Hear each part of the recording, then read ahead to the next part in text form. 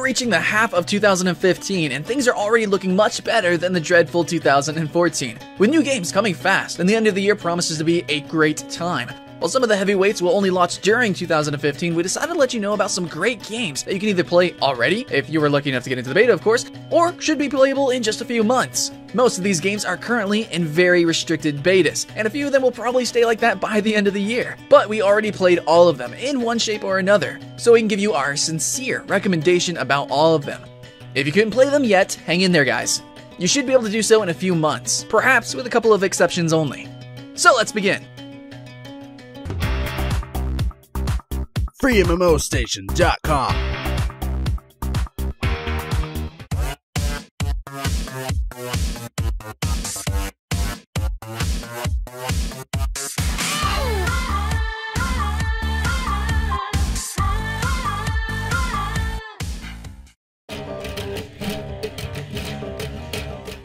So first off, there's Echo of Soul, and an all-around nice fantasy MMORPG that should please those who aren't looking for something groundbreaking or extremely addicting. In fact, we prefer to call Echo of Soul a nice little time killer while you wait for the big names to become available. If you play it without major expectations, you're going to find a polished and in-depth MMO whose major flaw is that it's a little bit generic and unharmful. Open beta began on May 28th, 2015.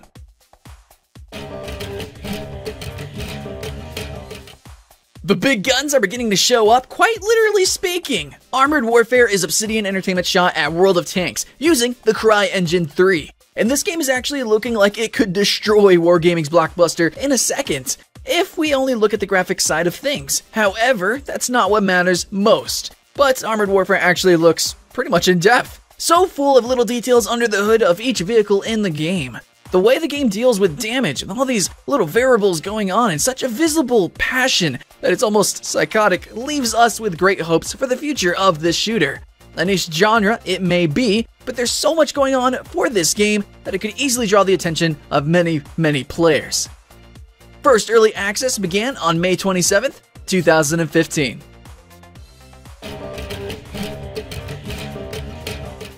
Talking about niche, World of Warships says hi. The third major entry into the World of series, not counting the spin-offs, World of Warships is a difficult game to pull off, but it could turn out to be extremely rewarding for the studio. There's definitely a lack of tactical naval warfare games out there, and despite the confessed lack of submarines, there are plenty of ships to provide a nice range of tactical options. If you like your games slow-paced, rewarding, and beautifully realized, then World of Warships could be one for you. It has all the makings of a sleeper hit and could easily surpass World of Warplanes, although it's nearly impossible to become as popular as World of Tanks. Closed beta began on March 12th, 2015. So we were a bit torn between Daybreak Games Company's Landmark or Radiant Worlds' more Minecraft-like Sky Saga, but in the end we decided to mention the game from the studio formerly known as Sony Online Entertainment. Landmark is in closed beta for over a year, since March 26, 2014, and it's slowly, emphasis on slow, becoming what the studio planned it to be. Combat was added as it was planned a long time ago, but it's not exactly getting the most acclaim from players who hoped for a nice building game. As a building sandbox, Landmark is superb, and you can already see some amazing constructions in the game world, but the beta is also getting a lot of negative remarks about the grind needed to build anything decent. There's also a lot of potential in this game, but keep in mind that it still needs quite a bit of polishing, both performance-wise as well as in the business model side of things, to become what it really should be. Closed beta began March 26th, 2014.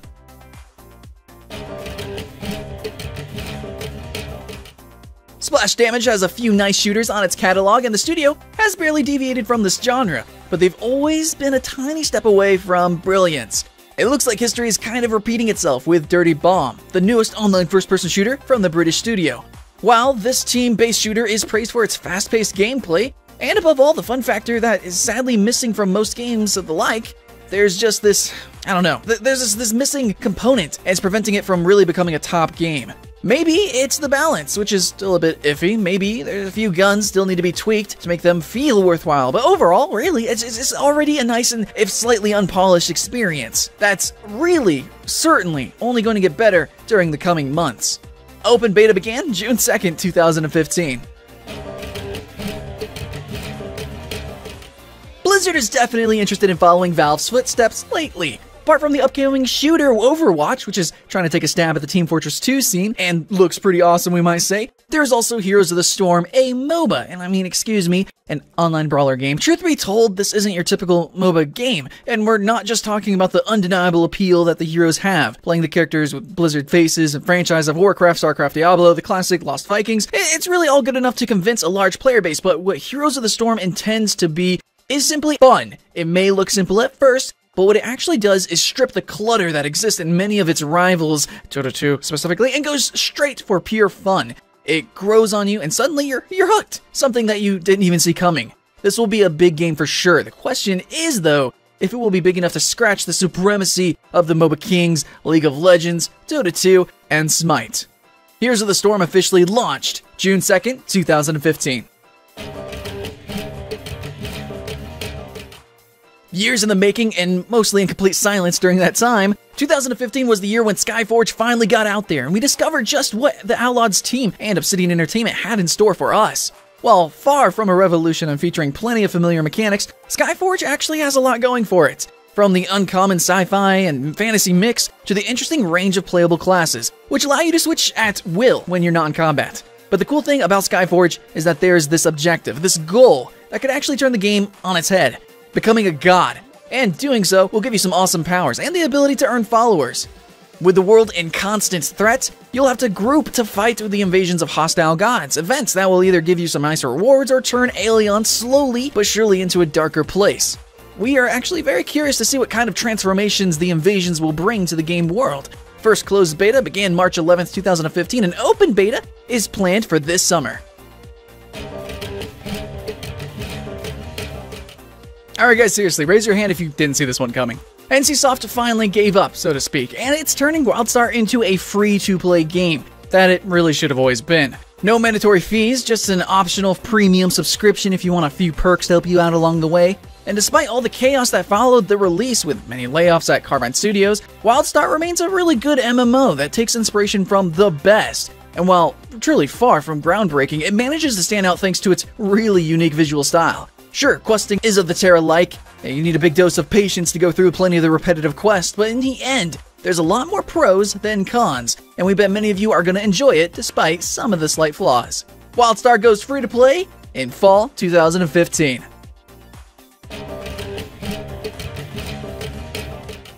We've got a special message for those of you who thought this would never happen. In your face!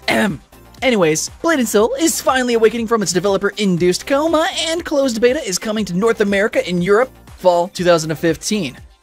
So, question. Did this visually unique martial arts MMORPG age so much that it's not as interesting as it would have been if it was released in 2013?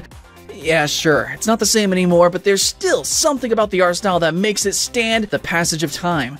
A little bit better than your run-of-the-mill Orcs and Elves fantasy MMO. And it seems that NCSoft actually took the time to give us something more than a rushed localization effort by making a tailor-made client that supposedly takes the best from the existing versions.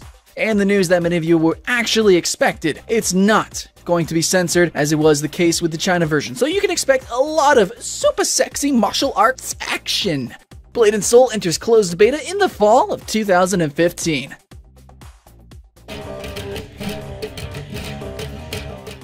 Will it make it during this year or not? Is Black Desert actually entering beta in North America and Europe in 2015, as it was previously announced?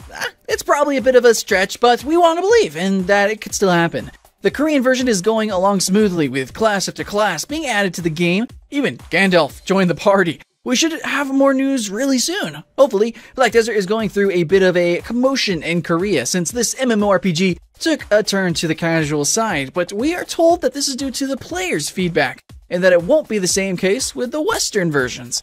Possibly not the deep open-world sandbox MMO as it was expected when it was announced, Black Desert still manages to be one of the most exciting MMO games in development, and it could be just around the corner.